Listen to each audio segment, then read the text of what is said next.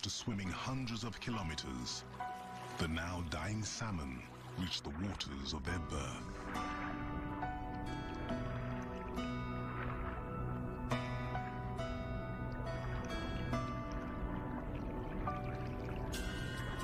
Jockeying for position, they struggle to spawn.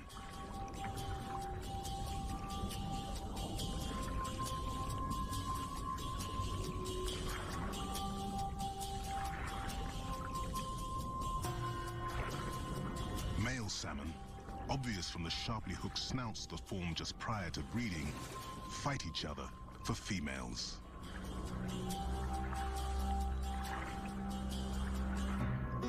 Females vie for the best spots to deposit their eggs. With a wave of her tail, the female salmon makes a gravel nest for her eggs and releases them. The male then fertilizes their potential offspring.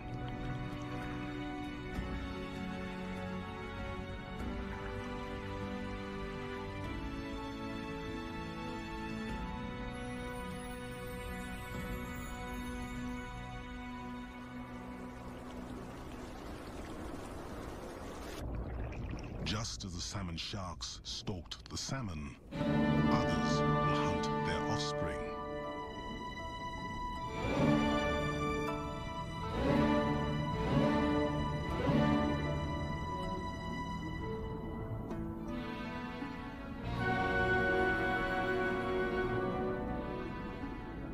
A giant lion's mane jellyfish joins a troop of moon jellies.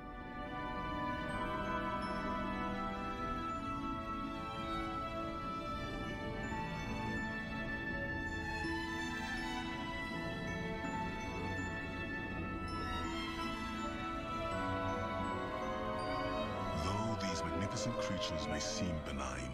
They are, in reality, a navy of hungry predators, a gelatinous flotilla feeding on tiny salmon eggs and larvae.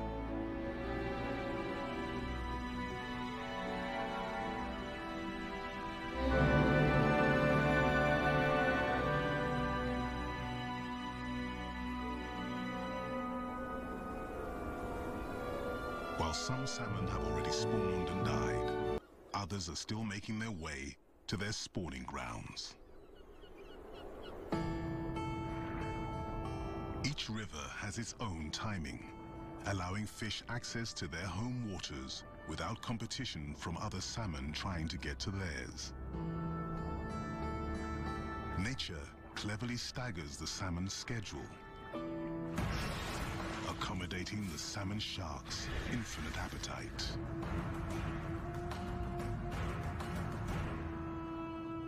But if, for some reason, the salmon never ran again, salmon sharks would not vanish along with them. The sharks would simply forage for other fish, as they do when the salmon are not running.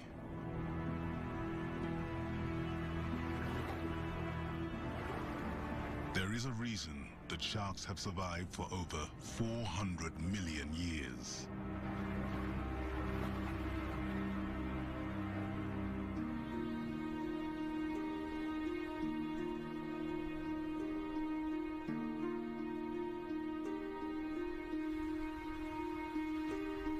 By September, most of the salmon are dead.